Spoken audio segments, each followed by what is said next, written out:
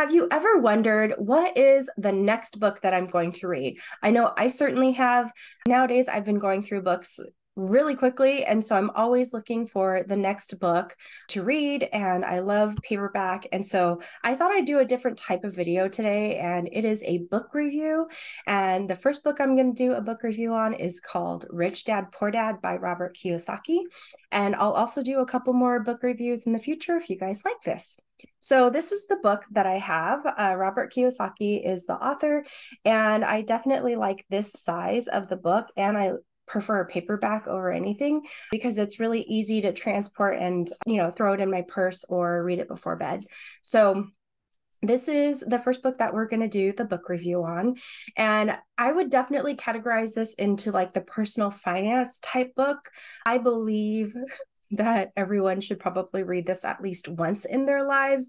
It is that good. And it's not like a hard read, although it does look a little thick. It's just a pretty simple, straightforward read. He has a bit of a story that he tells as we begin the book, and then he expands on different personal, like finance themes and topics throughout the book. So I want to highlight a couple of things that I saw from this book that I'd like to draw out. I believe the main overarching theme of this book can be boiled down into two statements. So the first statement is, I can't afford this. And the second statement is more of a question of, how can I afford this? And this makes me consider the mentality of affordability, especially where our culture is today. I also think that there's another underlying theme of resourcefulness in this book, which makes me think about how we take care of our things and how we use the things that we already have and to like repurpose into other things. So let me give you kind of an example. Let's say I have a flower pot that I'm just not using for flowers anymore. Instead of donating that or trashing it, what can I do with this so that it is still useful? So that kind of resourcefulness, I feel like, is also like an underlying theme in this book. So there's a couple of frames of thought that the author draws out into his book, and let me point those out for you. So the first frame of thinking when it comes to his personal finance belief is that financial intelligence should be taught at a young age. And I couldn't agree with this more. It makes so much sense that you would start introducing financial intelligence concepts to kids as they're growing up, especially because financial intelligence is not discussed in schools, and it has more people drowning in debt than ever before and not earning enough income to cover daily expenses as well as future expenses. So I think it would go a long way to start teaching financial intelligence as early as possible. Modern day marketing against our culture nowadays has us thinking certain ways about like what we need. And that's not necessarily inherently wrong, but it's also not doing us any good or taking our future into consideration.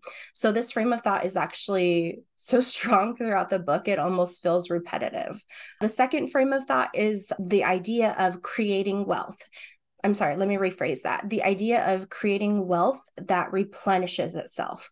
So I know that might not make much sense in this current moment, but I definitely encourage you to read this book to understand what he's talking about, because he talks in detail about like creating your creating your own financial statement. So like your own balance sheet and your own income statement personally, not for a business, but just for yourself. And when it comes to replenishing wealth, he talks a lot about real estate and investments. And those are things that I'm not going to get into because that is just not my expertise. Thankfully, there are professionals that are out there that actually do that. So again, read the book in order to understand like that whole frame of thought as far as creating wealth that replenishes itself. Now, I want to end this book review on just a note that I feel like is really urgent in telling the story of this book. And I'm not trying to give anything away, but I'm just going to read a little bit of a snippet to you. And this is found on page 57. To spend your life living in fear, never exploring your dreams is cruel. To work hard for money, thinking that it will buy you things that will make you happy is also cruel.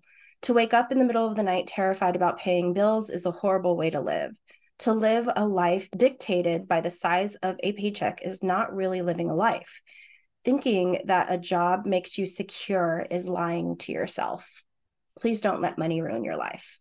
So I'm going to end it there. If you guys have any questions, thoughts, comments on the book, if you've already read it, feel free to leave that down in the comments below, and make sure to stay tuned for my next book review. I'm going to be doing one on how to say anything to anyone, and also on one called Do It Scared. And so make sure you're subscribed to my YouTube channel so you are the first to know of new YouTube videos. And also check out my newsletter. It comes out weekly and is a little bit of a recap for you and delivered straight to your inbox. Thank you for watching, friends. I'll see you guys next time.